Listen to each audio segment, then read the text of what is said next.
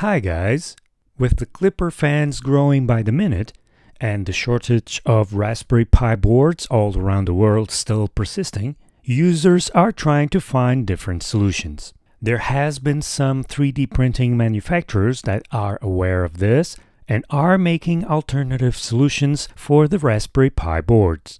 In this video, we will check another solution by Bigtreetech. It's the Bigtreetech Pi version 1.2. You want to know all the details? Then stay tuned.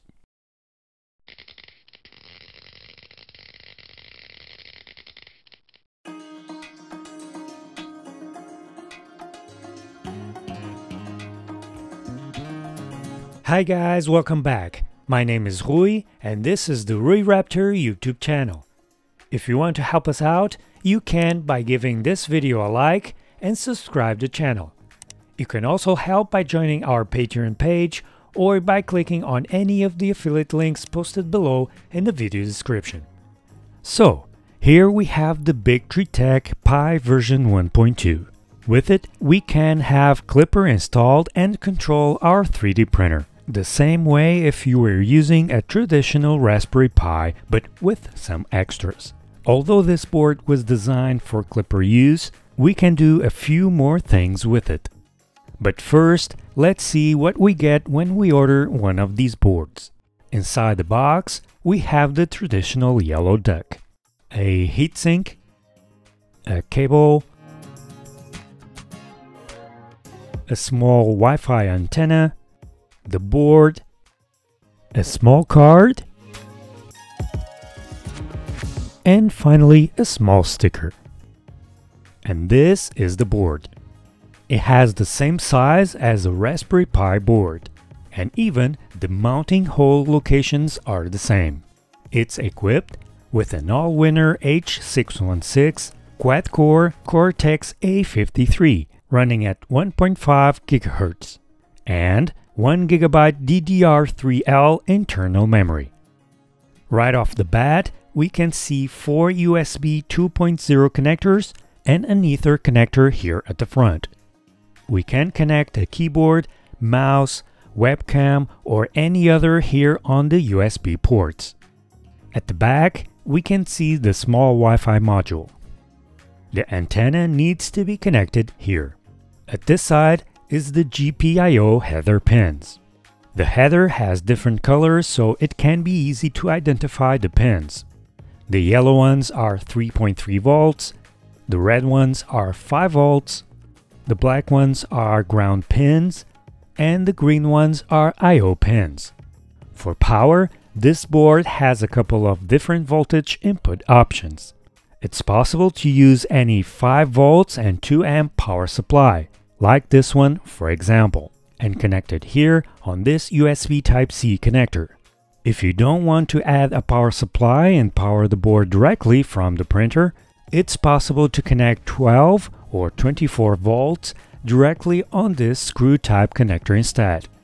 For display output options, this board is equipped with an HDMI output here and an SPI output here. It also includes a dedicated connector for the ADXL345 accelerometer sensor right here. The cable that came with the board is to connect this sensor. Here at the side, we have a CAN connector. If we have a USB to CAN module, it can be connected directly on the board on these two connectors. There's also a 3.5mm jack for audio here, and an infrared receiver here at the corner. Finally, there's one more connector here, and it's a 5-volt output for a cooling fan. For now, we will just attach the heatsink. If it gets too hot, we will need to add a cooling fan. Unlike the Raspberry Pi boards, this one does not have Bluetooth. Since the board didn't come with a memory card and operating system, we first need to get a microSD card and install the operating system. On Bigtreetech's GitHub page, we can find a ready-to-use image for this board. So, start by downloading the image file to your computer and also download a software to install the image to the memory card. you can use Balena Etcher, for example, and this one is free to use. Once downloaded and installed, open Balena, select the image file and the micro SD card that you will use for the operating system. Then go ahead and start the writing process by clicking the flash button. Once done, don't install the memory card on the Pi board yet. With the memory card on your computer, you should now see a new partition called Boot. Inside, you will see several files. Locate the system.config file and open it with Notepad++. We need to edit this file if we want the board connected to our Wi-Fi network. In there, you will see the Wi-Fi SSID and password lines that we need to edit with our own. Enter your Wi-Fi network name and password, save the file, and that's it. You can now remove the memory card from your computer and insert it on the board's card slot. We can then check if everything is running by connecting the power to the board and also a display if you have one. For this test, we will use the HDMI 7 from Bigtreetech.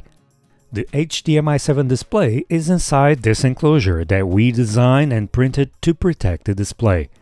The HDMI cable is connected here with this adapter cable. And for power, we can use one of the USB ports. To power the board, we will use one of these small 5 volts and 3 amps power supply.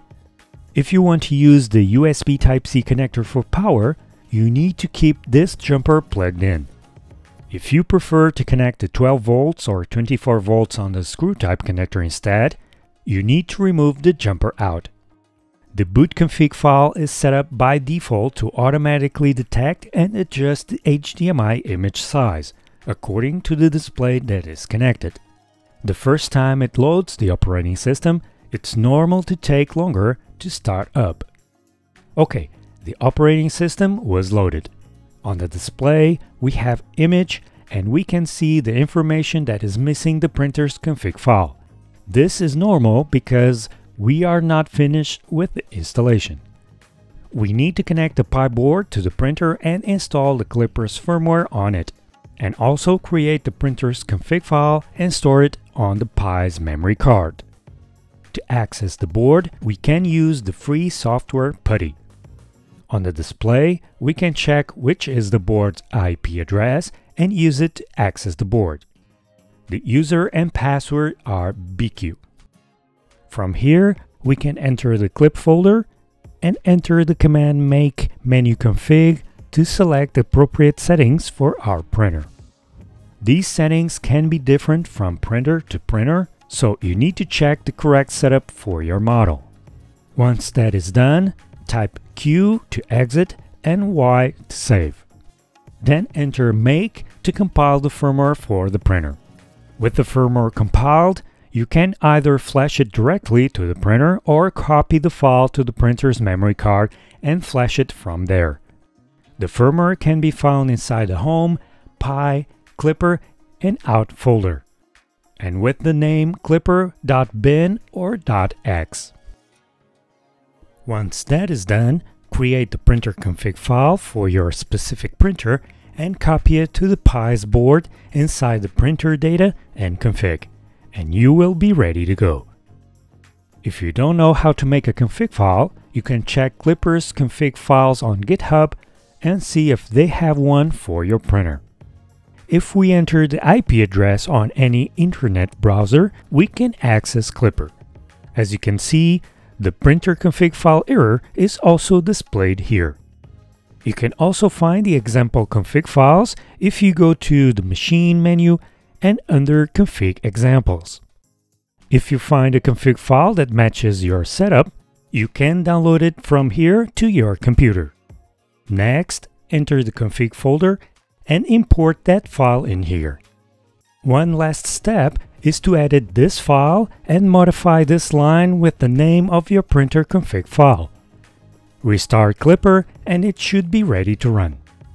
These last steps take some amount of time to explain in more detail, so the complete Klipper installation tutorial is a subject for a different video. Anyway, we hope that this initial information will help you to go the right path with the Bigtreetech's Pi board. And that's it, you guys. Thanks for watching. We will see you guys next time. Bye!